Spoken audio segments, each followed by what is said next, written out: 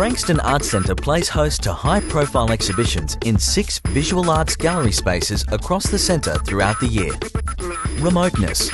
A highlight in the 2010 exhibitions calendar at the FAC featured 28 national and international digital artists in an exciting externally curated exhibition across the whole centre. Artists were drawn from Singapore, Europe and USA, as well as high-profile Australian artists.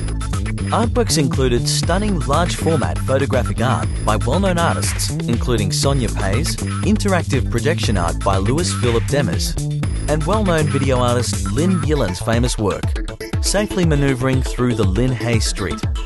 Visitors enjoyed curator talks by Elaine Miles and Matthew Perkins, who described the idea of remoteness as not foreign to people living in Australia, our distant location, being surrounded by water and the vastness of our continent.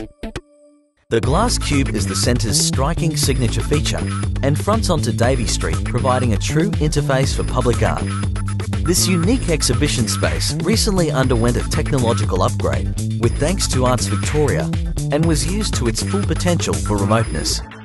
The FAC is committed to exploring new and contemporary digital art into the future, and as part of this commitment presents an ongoing exciting calendar of art after dark in the glass cube by many internationally acclaimed projection and installation artists.